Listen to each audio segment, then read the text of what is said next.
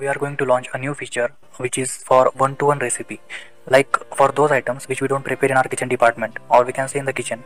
So it is already finished items like mineral water or bar items. So for those items we don't need to map those manually, it should be automatically, right?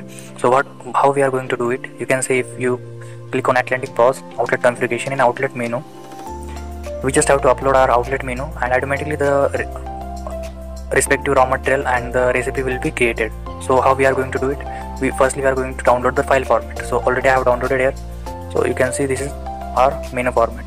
So all the details you already know, we just have added those two columns in the last for this feature, which is unit and is finished item. In is finished item we just have to give software a command that we need to create the recipe for this item or not. So 1 means we have to create the recipe and 0 means we are not going to create any recipe for this item. Like we have to add an item which name is cake. So to make the cake, like we need some flour, milk and sugar. So it will be it have to be entered manually, like how much milk we need to make a cake, how much flour we need to make a cake. But for the mineral water bottle or any bar item, we are going to sell it as quantity to quantity or bottle to bottle, we can say, right? So I have added an item, for example mineral water.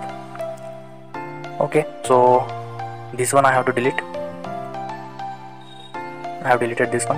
Now what I have entered in this column, like I want to make this recipe, this one I will delete. You can say I have entered the unit as bottle and is finished item 1. It means I want to make recipe for this item. So I have saved this menu. Now I am going to upload it here.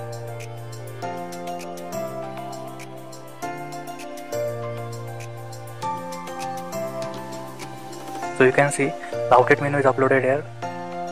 Also you can check in the inventory management. You can see I have uploaded this menu in this outlet SDK main branch.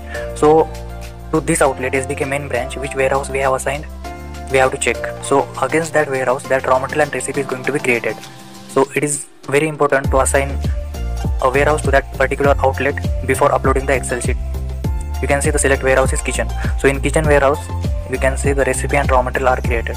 In the inventory management, raw materials.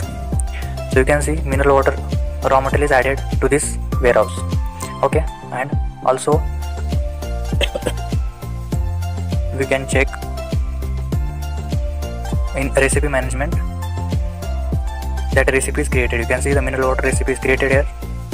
You can edit it later, but first time it will be created automatically. You can see the unit is automatically assigned bottle to bottle, conversion factor will be 1, yield percentage 100% and quantity 1. So you don't need to make it manually, it is created automatically. Okay, so the recipe will be consumed respectively, that's all. So you don't need to make a recipe for every one-to-one items, it will be created automatically after uploading the Excel sheet. So the precondition will be just we have to assign warehouse to the particular outlet. That's it. Thank you.